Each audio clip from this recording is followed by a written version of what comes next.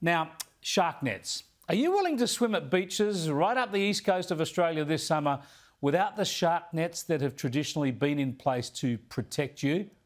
Alarmingly, several New South Wales councils and some MPs are lobbying the New South Wales state government to go without shark nets this summer for the first time in almost 100 years. 51 nets are usually installed off beaches in New South Wales between September and April each year. And of course, these are the most populous beaches. These are the beaches that people go to. But councils like Waverley, home to the world-famous Bondi Beach, and other councils up and down the New South Wales coast, they now favour drones and drumlines instead. I challenged Paula Massalos, the Waverley Mayor, yesterday on whether the wishes of beach users have been considered. This is the responsibility of the state government, and we are working with the state government. And if the state government wishes to undertake a community consultation, we will certainly be engaged in doing that. But shouldn't people get a say now? You're already lobbying to get rid of the nets, but the people who use the beaches haven't been asked.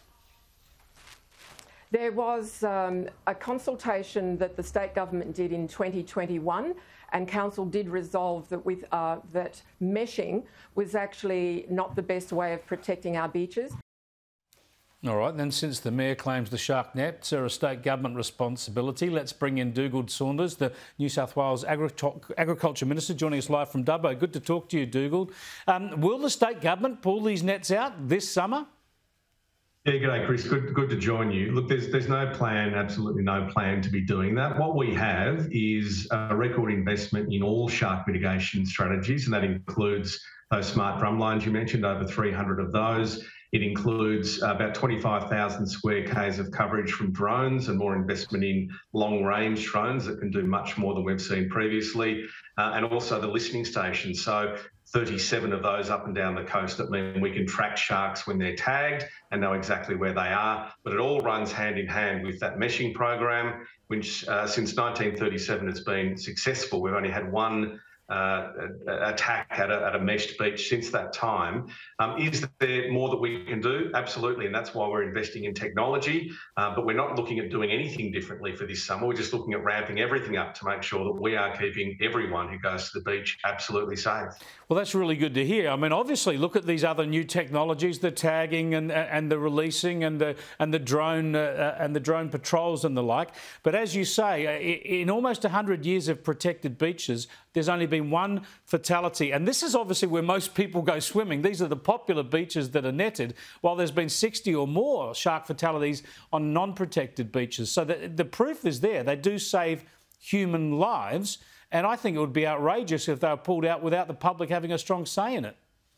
Yeah, and look, that's the point, Chris, isn't it? At the end of the day, there will need to be some proper consultation that happens. And that really, I think, will come down to councils doing direct community surveys, direct community engagement. And that's not going to happen in a couple of weeks. That needs to be an extended period where over a summer, people are able to talk about what they're feeling about their local beach or the beach they're visiting and how they want to see that into the future. So that's not a decision we need to be rushing into. What we will continue to do is make everyone who goes as a tourist or as a resident to a beautiful beach up and down the coast, we'll provide all of those technological solutions like the smart drum lines, like the listening stations, like the drones. And if we can find more technology along the way, we'll do that as well. At the end of the day, you're exactly right. People need to have a say. We're not going to tell them what to do. At some point, they will come forward and say what they want to do. There's plenty of unprotected beaches. There's plenty of beaches. Most of the beaches around the country are not netted and there's no problem for fish and for sharks.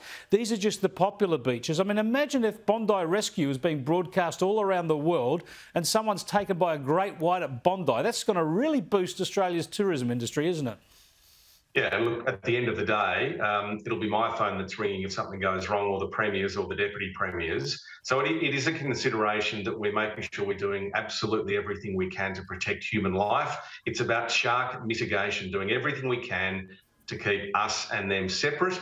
That doesn't mean we're going on a war against sharks, but what it does mean is we're trying to make all of our beaches as safe as they possibly can be. And to my way of thinking, that involves a mix of technologies. We've got a great meshing program that's been successful.